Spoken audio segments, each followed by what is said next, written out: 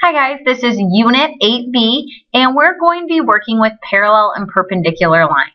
For today, we have two main objectives. I can write and manipulate the equations of parallel and perpendicular lines, and I can determine if two lines are parallel, perpendicular, or neither.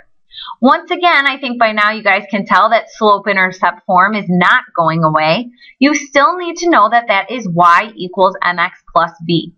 You also will need to know your slope formula. If you are given 2 points, we have m equals y2 minus y1 all over x2 minus x1. So once again, make sure you have those down. We have two key terms for today.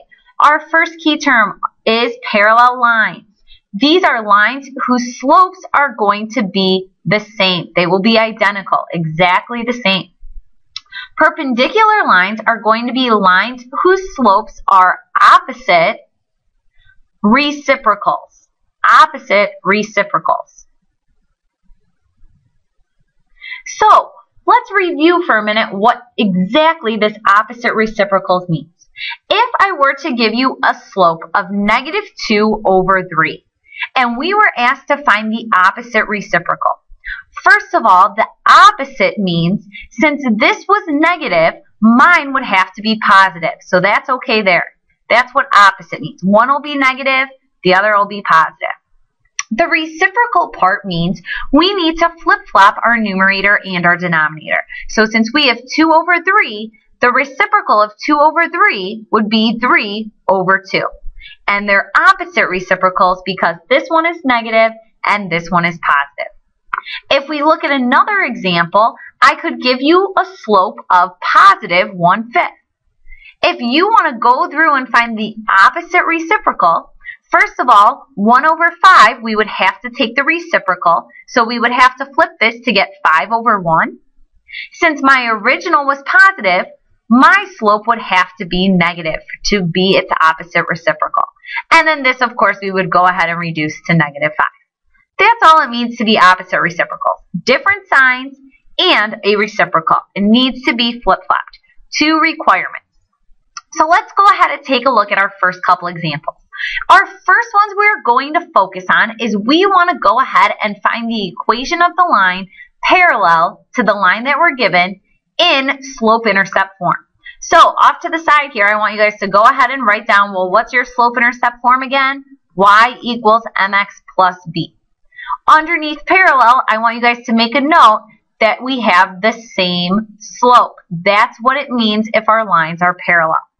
So what's going to happen is you guys are going to be given a point and you're going to be given a line. Okay, so first of all, let's start with that point. We want to start by just going through and labeling our x and our y. You guys are used to this by now. It's going to go through the point -1/4. The new part here is we know that it's going to be parallel to y equals -5x plus 2. Well, if it's going to be parallel to it, that means my slope is going to be the same. So the first thing we want to do is we want to identify the slope of this line that they gave us. We want to identify the slope of the line that I just highlighted in yellow. So in this case, my slope is always in front of my x term. That's my m value. So we have -5. Now we want to set up for our problem. For our problem, we have the point -1/4. And our slope is going to also be -5 because parallel lines have the same slope. Now what we're going to do is we're going to use slope-intercept form to go ahead and write the equation of this line. So you guys know how to do this part already. Really the only new part is picking out what our slope would be. So we know we have y equals mx plus b. We know our n value is -5. The x value I was given is -1. My y value is +4. And we need to solve for b. When we do this, we get 4 equals a +5 plus b. We need to go ahead and subtract 5 from both sides. And soon enough, we find out that b equals -1. We want to make sure we actually are writing the equation, though. And we need to be in slope-intercept form. So here we have to take our b value. And we already picked out our m value. So my final answer will be y equals -5x minus 1. We just take y equals mx plus b, or slope-intercept form, and plug in our slope and our y-intercept. So really not too bad. Only one step that's different from what you guys have seen. So let's go ahead and try the next one. We are now through the point -3, -3, so there's our x and our y value, and we're parallel to the line y equals 7/3 x plus 3. Okay, so once again, we are parallel to, so we know our slopes are going to be the same to that line that I just highlighted. So let's take a look here. The slope of this line, you guys should be thinking right away, I know my slope of that line is 7/3. It's the number in front of x. We're already in slope-intercept form. So for my equation, when I go through and list this out, I'm through the point -3, -3, and my slope is also going to be 7/3 because they're parallel. They're the same. So now we can go ahead, set up our slope-intercept form, so y equals mx plus b. Plug in our slope. My y value is -3. My x value is -3. And we need to solve for b. We have -3 equals 7/3 times a -3 just gives me a -7 because those 3's cancel out there, plus b. And we need to get b by itself, so we add 7 to both sides, and we find out that b equals 4. Once again, don't forget we need to write the entire equation. So I have y equals, my m value is 7/3, so 7/3 x, and my b value is +4, so +4. And there is my final answer. So with parallel lines, you guys should be thinking, hey, I know how to do this stuff. I've already done it before. There's just one extra step. Okay, so go ahead, skip those U-tries. You will do those in class, and flip your page. Now what we're working with is now we're dealing with these perpendicular lines, okay? So again, make sure you circle, highlight, star, something that perpendicular. And again, we want to get all the way to slope-intercept form.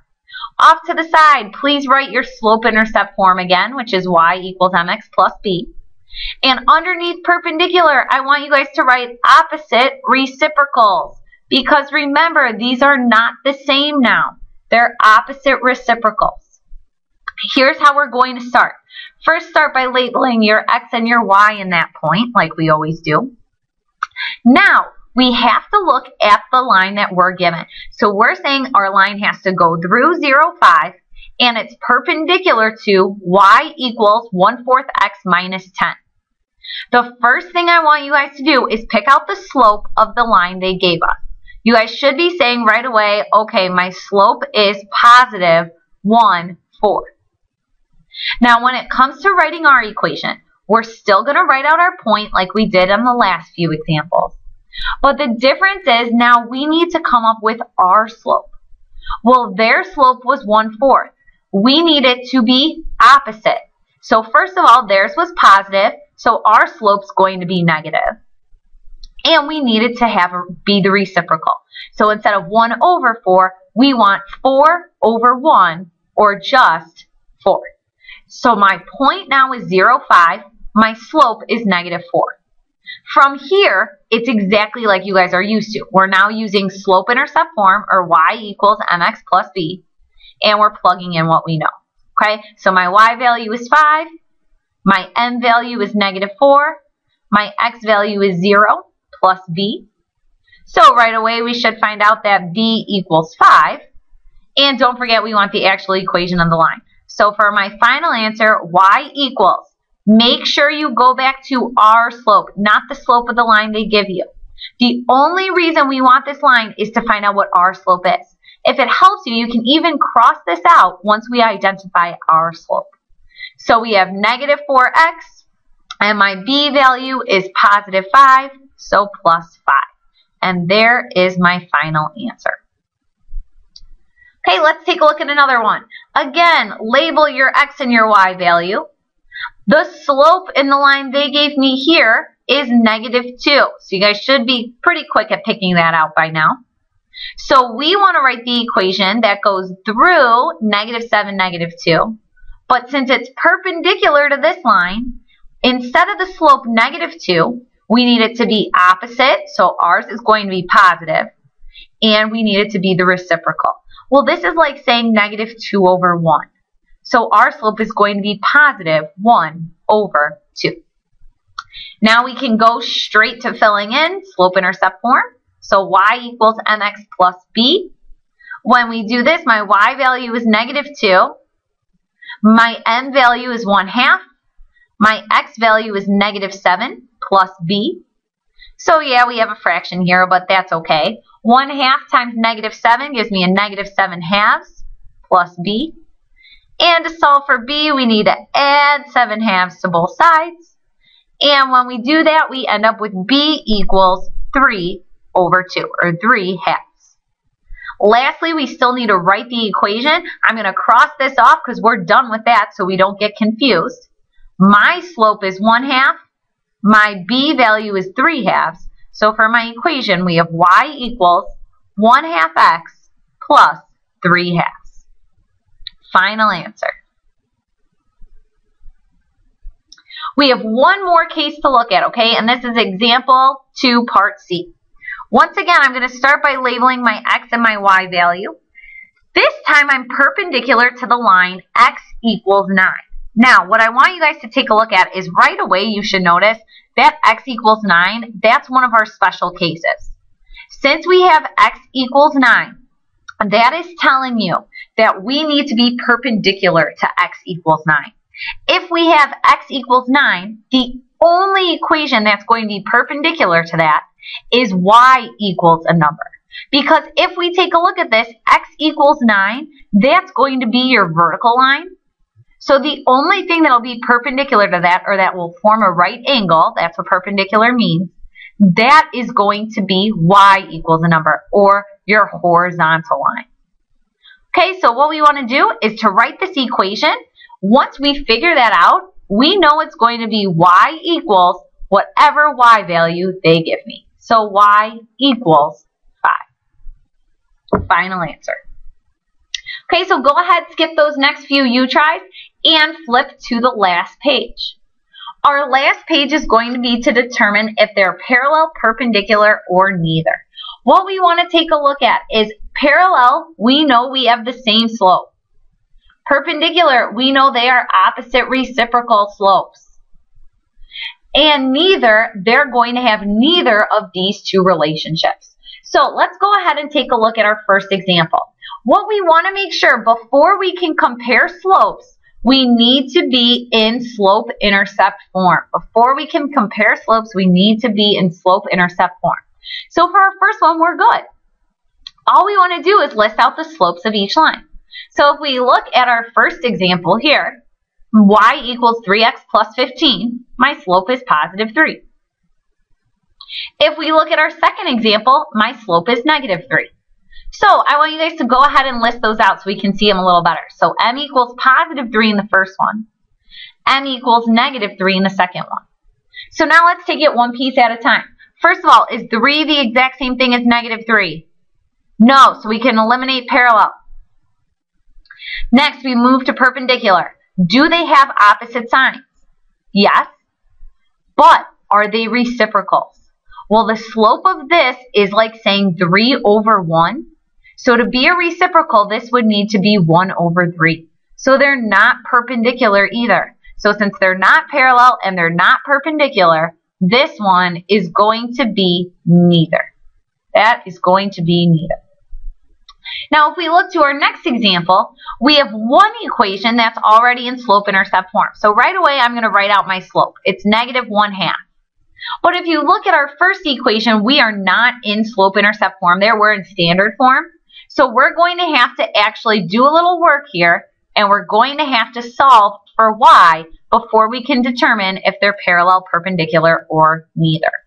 So what we're going to go ahead and do is I'm just going to rewrite this. So I have 6x minus 3y equals 12, and we want to get y by itself. So we're going to subtract 6x from both sides. On the left, I'm left with a negative 3y. On the right, we cannot combine these, so we have negative 6x plus 12. And keep solving. Make sure we divide everything by negative 3. So y equals 2x minus 4. Now that we are in slope-intercept form, we can pick out our slope of this line, which is a positive 2. So what we are comparing is we are comparing this slope to this slope. With comparing these two, right away we can rule out them being parallel. They're not exactly the same. Next, we have to move to perpendicular. Do they have opposite signs? Is one negative and one positive? Yes. This is 1 over 2. What would the reciprocal of 1 over 2 be? It would be 2 over 1, which is the same thing as 2. So these two lines are opposite reciprocals, which therefore means they are perpendicular. And again, since they are perpendicular, that means when they intersect, they will form right angles. That's what perpendicular means. Parallel means they will never intersect. Okay, so we're going to skip the next couple U tries. You'll do those in class. Make sure you fill out the rest of your note sheet after watching this video. What can you do? What do you still not know how to do? And what are you going to do to help yourself?